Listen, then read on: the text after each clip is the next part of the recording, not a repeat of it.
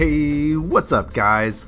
Node Investor here. Let's take a look at these crypto markets. I'll be going over the BTC chart here. What's going on? We're finally getting a little bit of a bounce after, for the most part, a pullback week. We saw that rejection from that 9100 level that we were expecting. So not surprising to see that big pullback. We saw the big shakedown over the weekend, and since then it's just kind of been grinding lower, but it is bouncing a little bit here today off of an important support level. So we will be going over that, as well as a few alt names that I'm watching here, showing some good relative strength versus Bitcoin, and some that are finally breaking down here after a very strong run. So let's get to it. First off, let's get to the Node Insider site. If you are not aware, we are running a promotion through the end of January. I will link the promotion code and the links to these sites here in the video notes, but you can check that out. You'll get $20 off of your first payment if you go and use that promo code when you sign up. If you want to learn more information about what the site is, what it has, what kind of information you'll see, go check that out at learncryptotrading.info. There'll also be a link to this as well. This will give you a little bit of an overview as well as some of the information on pricing and subscription and all that, how it works. So let's get to it. Looking at the market stats here first for BTC, it's still reading caution. Now that it is bouncing off of the red, it's been in the red the last couple of days, going from weak to caution, as we have seen this little bounce play out over that 8200 level. The trading bot strategies have gone flat. The 4-hour strategy went flat last weekend following that shakeout, and then here finally the daily strategy went flat yesterday. And that was not surprising. We were expecting that, as it was kind of reading weak. I was waiting for that last daily candle to update, and it did. A few names on the trending list here today. Aeon still continues to come off the lows, looking pretty good. A lot of small cap names I've noticed have been cycling in and out of this list, and that just kind of gives us a good feel for what the overall market structure looks like. It's mostly these small cap names. You're getting a little bit of pump and dump action here, and just a lot of rotation there, but there are a few names standing out. Cardano we will look at here, very good relative strength. List continues to show well. Binance Coin coming off the bottom, as well as some big cap names. Ethereum, EOS is another name that we'll be watching here. So looking at the bot status before we go, some of the alt names here, some of the ones that are stronger, again, Binance, Dash, EOS, ETH, and this is versus BTC. These are the BTC pairs, and then Cardano looking pretty good there as well. So we'll look at a few of those, but first off, let's get to the BTC chart here. So a couple of key things to note. We've seen this bounce off of a very important level, this 8200 level.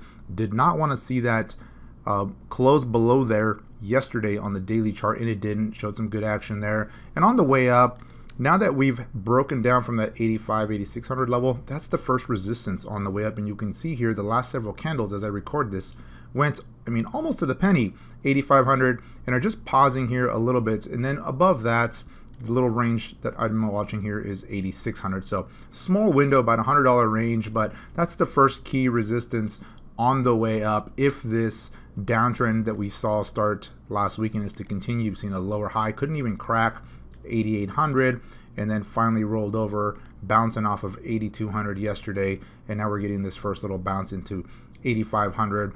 Would not surprise me to see a little bit more upside, maybe 8600.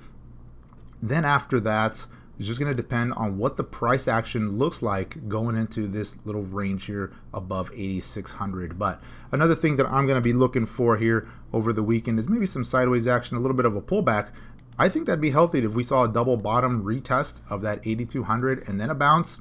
That would give a lot more strength to this support zone, and that could set up for some good upside testing, retesting that 9K. However, if it rolls over and starts to break below 8200, then the next level down is really that key psychological level, not much below at 8K, and then this 78 to 7600 level. Generally don't want to see that broken, because that would really start to paint a bearish picture on the daily and the weekly charts. Anywhere above that level still creates a higher daily low, a higher weekly low on those time frames, and really sets up for a good reset and another attempt at breaking above 9K.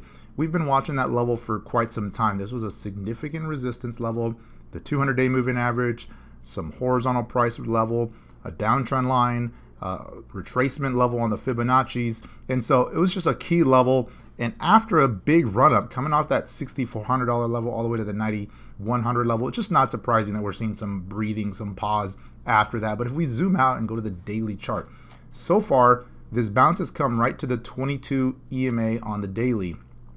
As I said, ideally it'd be best if it held up here and just started to consolidate above this level, and then that would set up a nice little base from which it could break out to the upside. But if it did pull back further, holding above this 8K 7800 level would be ideal, as that would still maintain the breakouts over this big reversal pattern that we saw. There's a couple of support levels you can draw that way.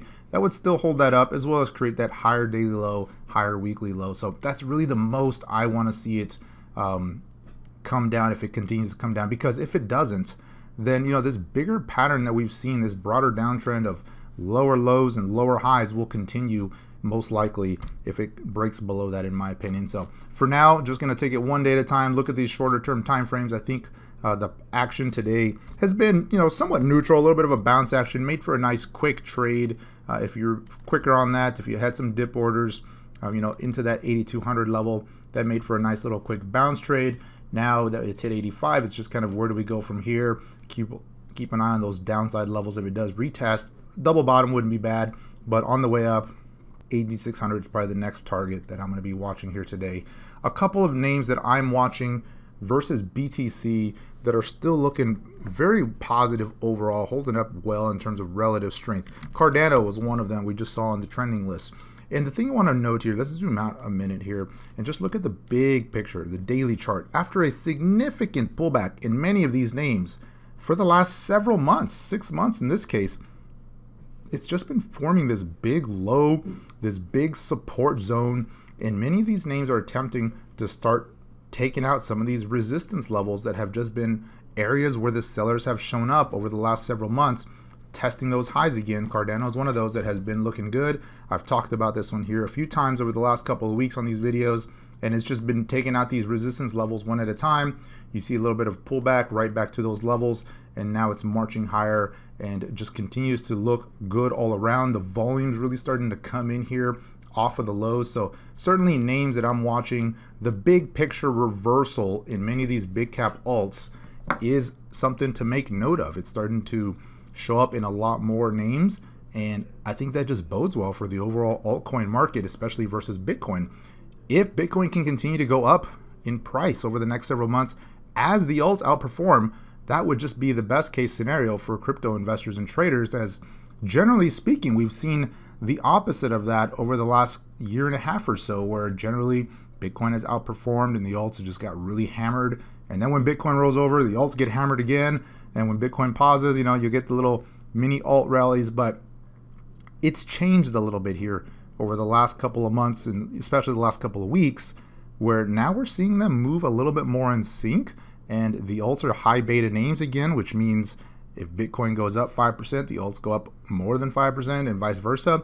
And so that's generally better, in my opinion, in terms of kind of some of the predictability and some of the technical analysis. It just really helps when they're in sync that way. But Cardano is certainly one I'm watching here. Again, looking at the near term, just continues to make higher highs, higher lows, testing this near term resistance again around that 530 level, looking for a potential breakout in that name here. Another one that I'm watching high on my radar is EOS, looking very good here.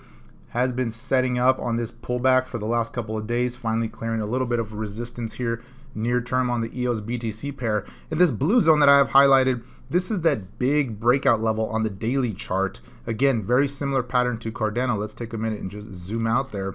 And you can see this big reversal starting to form here. Again, this goes back to August of 2019 and finally takes out our level that has not been able to clear. And then here in most recent past, we saw a big breakout, pull back, a little bit of a throwback, bouncing off, little shakeout here today, and then popping above range with some above average volume. Overall, that's very positive for the bulls. That's what you want to see. So definitely one to be watching here. The EOS USD chart, very similar, pulled back to the 22 daily EMA, had a little shakeout and then a quick reversal, and now it looks like it wants to go higher. My target on that one is around that $4 mark, would be the first major resistance to be watching. and then several targets over that. But that's what I'm watching here on EOS. Another one here to be noting is Binance Coin, showing some good relative strength here over the last couple of days. Held up pretty good versus BTC on this pullback this week, and overall just kind of sitting tight here. But if we go to the daily chart, and again, that's what I'm using a lot on many of these alt BTC pairs, just because it's really showing the broader trend trying to switch over. You've seen the bullish crossovers in a lot of these moving averages, and so we're starting to see this potential reversal taking place in a lot of these names. And so Binance Coin, certainly one I'm watching here on this pullback as it pulls right back to these daily moving averages on lighter volume. And so as long as that pattern of higher highs and higher lows continues, things are looking well overall for the alt space. On the other hand, names like BCH have broken down. If you joined the live stream yesterday, we did look at this when I mentioned it was probably one that was looking like some downside here as it was wedging up. Here's the lower trend line that I was watching. Let me clear some of these here. And clearly broke down very quickly and just had a quick spike shakedown, but is now seeing that bearish crossover on the moving averages. Not surprising. We were looking for that after that semi-climactic move we saw last week, the pullback. I honestly thought we'd see a little bit of a higher bounce, which would have made a lower high either way, and then the rollover, but kind of just wedged up, and it looked like that was it. And during the live stream I said keep an eye on that lower trend line, looks like a good short trade, and sure enough, very quick spike to the downside. Similarly, Ethereum Classic had a big move up here recently and is showing similar price action here, was wedging higher here going into yesterday, and then finally starting to roll over. It looks like it's starting to make these lower highs and switching gears and pulling in again. So not bullish across the board. You certainly have to be a little judicious, pick your names wisely.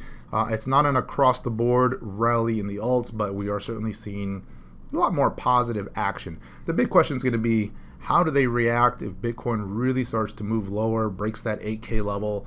In my opinion, as is generally the case, I think the alts will also retreat in tandem and generally outperform to the downside as well. So if Bitcoin goes down 5-6%, not going to be unusual to see the alts drop 10-15% or so. A couple of quick names that are moving quickly here. We saw Engine pumping here a little bit. If we go to that daily chart, it did rally right to the prior breakdown point here. You can see that that's around that 1020 sat, 1030, and had that quick pump higher.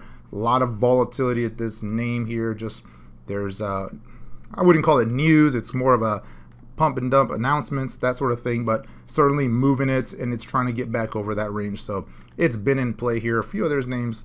Let's go back to the trending list. Aeon has continued to do well this week. A lot of volume coming in. Not sure what's going on with the volume there. First I thought it was some wash trading happening again, but just significant volume. Not a project I've really followed lately. I know they were a popular project here about 1.5 years ago, and so certainly got a lot of attention, but looking really good here over the last week. Just continues to rally. Has been on the trending list here for most of the week and just really spiking higher the last 2 days. Getting a little extended here in the short run, but certainly something to make note of on some potential pullbacks here.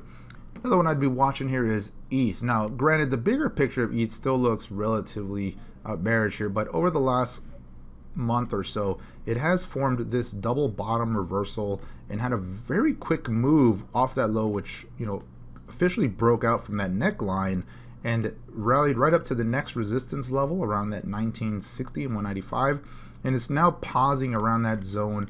Let me zoom in here. I'd really watch this one for a potential leg higher, doing a measured move from this double bottom. I'm going to just use the shorter one here and go to the neckline. If we extrapolate that out from the neckline, we can see that the target on here is right in the middle, and in fact it hit it almost perfectly back here. There's a wick, maybe hard to see here on the video, but there's a little wick there, so that was certainly the first target. Now it's going to be interesting to see if it just kind of consolidates, puts in a little handle, and then sets up for another break outside of this range and really starts to confirm the broader alt reversal that we're seeing. Again, this is potentially the beginning of reversal. Keep the big picture in mind. This broader weekly chart is just still very much in a downtrend. but these are the potential early signs of an attempt to start reversing potentially a big double bottom on the weekly chart. And we've got a long ways to go before it, in retrospect looks like, yeah, that was a good double bottom. But the signs are there. The volume's starting to come in. You're seeing some pretty good reversal patterns showing up on the daily charts. And so all around, I'm liking the way the alts are looking here as we kick off 2020.